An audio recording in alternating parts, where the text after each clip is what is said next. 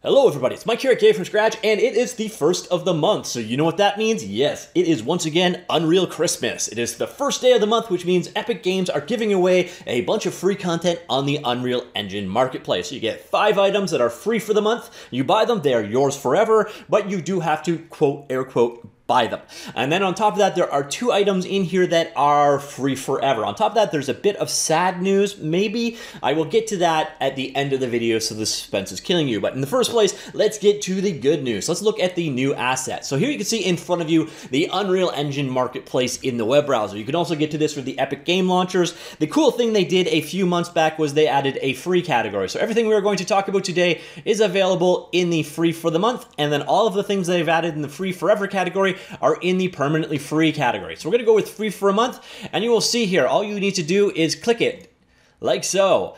Add it to your cart, assuming you are signed in, and then click buy. So now we're going to jump through and look at each of these 5 items in turn, and then we will get on to the 2 permanently free items. And of course, I will link an article with all of this stuff linked down below if you want to learn more information. So the first one we've got is the Dynamic Locomotion Plus Blueprints.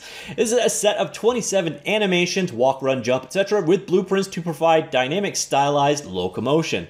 We've actually had a couple of assets like this right now, so at this point in time, you probably fully have your animation needs covered when it comes to using Unreal Engine, which is definitely a good thing. People need to use animations. The more diversity in the animation, the less samey they look if you actually use these and publish them in a game.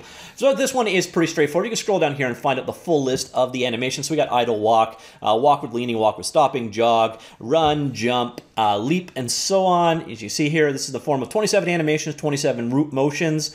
They don't say how many blueprints, but yeah. So that one is pretty straightforward. You can also see the versions it's available here and the platforms. Now, as you can see from the double windows, this whole platform thing in the marketplace, it is pretty stupid, to be honest. Normally, I think it boils down to the ones that they were tested on as opposed to the ones it works in. So take it with a grain of salt. So next up, we have EasyMultiSave. EasyMultiSave is an all-in-one save and loading solution for projects of any kind.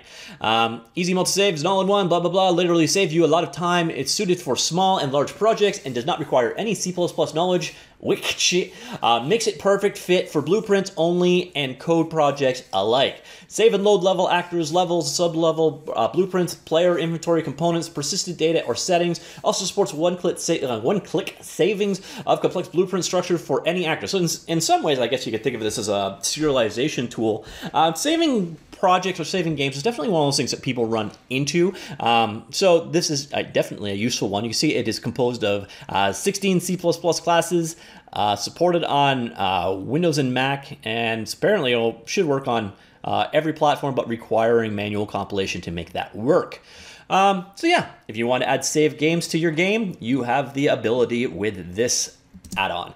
Next up, we have Flowers and Plants Nature Pack. This one's pretty straightforward. It's Flowers and Plants Nature Pack. Includes more than 140 plant species, 760 high-quality static meshes, of which 648 flowers and plants, 28 vegetable spline elements, and 84 environment models. There's some weird grammar going on with this particular sentence, but okay, we'll move on from there. So like it's pretty straightforward. 760 static meshes of a whole bunch of flowers and splines, vegetable splines, and environmental models. You can see some of them in effect here. So if you want to populate your world with lots and lots of pretty stuff, this is the add-on for you. Supported by pretty much every platform that matters. You see, it consists of a number of different textures between 0.5K and 4K. 0.5K makes sense. I'm going with it anyways. We got the 760 models as mentioned. There's 13 blueprints to go along with it, 579 material instances, 6 master materials, and 2,208 textures. So, yeah, pretty impressive pack, actually, as long as you want some flowers in your world. Next, we have the loading screen system. This one's actually a pretty impressive tool. So you can add loading screens and progress bars to your project and manage level transitions. I also believe there is a version on the way very shortly that will add even more functionality. And it is the same version that you get when you buy it right here. So you can create fully customizable loading screens with progress indicators, videos, or any UI elements during level transitions as well as on game start. And this is kind of one of those areas And it's weird because I cover basically all the game engines out there. So, Unity, Unreal, Godot, Zenko, Crying Engine, Lumberyard, blah, blah, blah, blah, blah. And this is something that is almost never included in the box. And this is something that almost every single game requires, which is very strange. So this is kind of like the out-of-the-box things for, if you got to load a level and it's going to take some time, you got to throw up a progress bar, or, you've got your initial login when you come in. Like, this is the kind of stuff that actually handles that. And then the cool thing is it also supports mini-games while you wait. I'm thinking there's a handful of games that do that. So basically, if they got long loading times, they throw up a little mini game so you can distract yourself. This thing actually supports that out of the box. On top of that, fully customizable UMG, which is their that's the standard Unreal Engine. I forget what it means. Uniform Material Graph. Nah, I'm making that up. Basically, the UI layer from Unreal Engine UMG is what it actually uses for the overlays. So yeah, this one's pretty impressive actually in content too. We got 11 blueprints there, 15 tutorial scenes, works across the network. Oh no, it does not work, is not network replicated. It's currently a work in progress, so maybe that's one of those things we'll get in the next update. Yeah, and then a lot of things documenting it. Once again, this again is, I find really shocking that this functionality isn't out of the box, and it's never out of the box. So it's one thing that, like I said, almost every single game needs to have some kind of a loading screen or transitional screens or, that kind of stuff, and none of them do. Well, here, if you're using Unreal Engine, you have an option now for handling this stuff. And the cool thing is, if you use this and someone else uses this, unless you're using like quite literally the templated version, it's behind the scenes stuff. So it's not going to be all completely samey. This just kind of extends the functionality. It's not just copy and paste implementations. So definitely a cool one to check out there. And then we've got the Close Combat Swordsman. This package contains a combat system, fully animated character set with a sword, move system, walk, run, and jump, and a system for increasing the level of the character. Very strange and eclectic mix of things there. So it looks like it's got like the logic for, you want to create your own sword battling game. Yeah, you've got like a walk and fight and hit detection kind of system going on there, and some swords. Again, a very strange mix of things in this particular one. So we got technical features. We have movement. There's a jumping system as well as a system for running and walking states. A combat system is also available where it's possible to walk in a fighting stance in all directions while making dashes or dodging an attack, etc. Health components. This component comprises all the parameters of a character's health. It can be used not only with the characters but also with any actor which might need health parameters. Melee weapons. The class of melee weapons for close quarter combat. In this project, there are 3 different swords. Stylized differently. Futuristic sword, sword of light, sword of darkness. Ooh. AI, basic artificial intelligence capable of hearing, seeing, following, and attacking the player from short range. XP management component comprises all necessary logic to handling leveling up of a character. Game interface HUD, there's a fully animated game interface, and combat overview, a cinematic camera in combat. I may have to check this one out just to see what the heck it is, because there's an eclectic mix of things here, but it basically sounds like a third-person action fighting style game, like say like a Dark Souls Light or maybe Devil May Cry style game. It sounds like they've implemented a number of the various different systems that you need to create such a game, including, again, health and experience and so on. It's an interesting collection of things here, because they've also got like the models and the animations and so on in here to work with it. It comes with 77 animations, 4K sword textures, 3 meshes between 4 and 8K a piece, as well as 20 blueprints that actually provide all of this logic. Yeah, so I'm gonna have to check that one out to get into a little bit more depth of exactly what it is that's in there, but it basically sounds like the skeleton of a game going on. Now we're into Freeland, I believe. Yes, we are. We're in Freeland. These are free forever. You do not have to buy them. There is no time limit. Actually, you do still technically have to buy them, but you don't have to buy them anytime soon, and they're always going to be free. And here we've got the JRPG Template. The JRPG Template, or Japanese-style role-playing game, provides pack of the system. Alright, this is not my wording.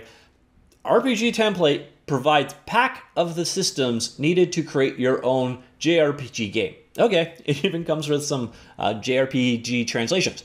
So we got here characters, customizable character creation, customizable stats per character, stat bonuses per level, XP system, character formation to set in battle, items, saving, we got a battling system, a turn-based battling system, granting EXPs. So again, this sounds like another skeleton of a game. So in this particular update, we're getting 2 game skeletons. We're getting a JRPG style game, and we're getting a third-person action melee combat style of game. Here, I may have to check this one out just to see what the heck all of this stuff is. So we got 12 basic blueprints, including character, controllers, game modes, game instances, etc. 8 standard actors, 8 character components, 4 blueprint interfaces, 1 function library blueprint, 2 save game objects, which ironically would probably work well with the save game thing from the other thing. 36 widget blueprints, structures, enums, data tables, 8 character blueprints, 5 playable characters, and 3 enemies, 3 interactable actors, and 6 levels. Yeah. So let's go through some of the pictures, see what kind of stuff we're getting here. So it looks like it's the framework for if you want to create a turn-based JRPG style title. Yeah, definitely have to check this one out to see the extent of what you're actually getting here. The crux of it, and the thing that's going to make this most useful or least useful, is going to be the quality of the documentation, I think. Or the quality of the code. It is documented, so as we can see here, they have a document outline. Now, I'm going to focus on that a little bit later because we go into more depth with stuff that you're interested in. So if there's a particular one here that you want me to learn more about and teach you guys more about, do let me know. There's no time limit on this one because, hey, it's available forever. And then our final free forever is a lot more straightforward to explain than the action RPG, or so the action fighting in the JRPG game, because this one is just stuff. Everybody likes stuff. This one is a Modular Sci-Fi Season 2 Starter Bundle. As discounted bundle, well, okay, very heavily discounted bundle. For getting started on sci-fi projects in Unreal Engine 4, includes the first 3 packs of the Modular Sci-Fi Engineer Collection, along with an exclusive environment showcasing how to utilize all the packs in one scene. It's a $50 savings. I think they need to update their description to go along with their new permanently free status. But what we have here is a Modular Sci-Fi hallways, props, interiors, exclusive example environment demonstrating how to utilize all of this stuff, an example map from each pack, and then we've got textures ranging from 64 by 64 to 4096 or 4K. A bunch of assets, 194 meshes, 29 materials, 265 material instances, 407 textures, and 4 blueprints. And once again, they were saying Windows only, but for something like this, that doesn't make any sense. It's content, so it's going to work on any platform, at least everything except for maybe the code. And even in the code, if you're using blueprints to control it, I don't know why that would be platform specific either. So again, take this particular thing with an incredibly big grain of salt. Okay, so that is this month's content. Once again, let me know what you found most interesting in that particular list. If there's something you want me to jump into in more detail, I think in some ways, I think the most useful thing there is the loading screens plugin. That is, again, I don't know why that isn't built into every game engine out there. Well, the most intriguing is probably the Melee one, I think, at least in my opinion. But I'd love to hear what yours is, what you think of this particular content. And again, if there's anything you want me to check out. So finally, let us get to the sad news, or the potentially sad news. This comes from a developer in the program, or a marketplace creator who, you submit your stuff and to be part of this. And this started last year in November. Today is October. That means it has run for 1 year. And it sounds like this was initially a 1-year program, so there may not be any more free content next month. And that'll make me sad. I actually really enjoy this. Like I said, it's like a mini Christmas every year, even if I never actually use the stuff beyond making these videos or prototyping later on. It's just been fun to get this stuff for free. But this is something that basically Unreal has been forking out cash to developers to prime the well for a good month. And I know a lot of you guys are basically, you're into this stuff and you're on board with Unreal because of the free content giving away. So I'm going to be interested to see what happens if they stop doing this on a monthly basis. Have you already worked up like a nice little tool chest of stuff from these giveaways? Or you're really going to be just as sad as I am to see it go. Now, that's not to say that this isn't going to happen again next month, but that's kind of what the rumors are looking like, that they're not taking submissions for marketplace developers, and this program may not be running next month. Now, are they going to replace it with something else? Fingers crossed. Are they going to keep running it? Fingers crossed, but we won't know until the 1st of next month. But from the marketplace developer perspective, it sounds like this is not an ongoing thing anymore, or at least they haven't made any commitment that it's going to be continuing next month, and they're not taking admission applications and so on. So let's hope that that isn't true, but this could be the end of Unreal Christmas. Sorry to be the Grinch on this one, but yeah. So let me know what you think of that potentially bad news as well. I guess we're not going to know for sure until the 1st of next month. And if it is canceled, if there is no more Unreal Christmas, I will let you all know the 1st of next month while I sob inconsolably into my keyboard. Okay, that's it. Talk to you all later. Goodbye. Oh.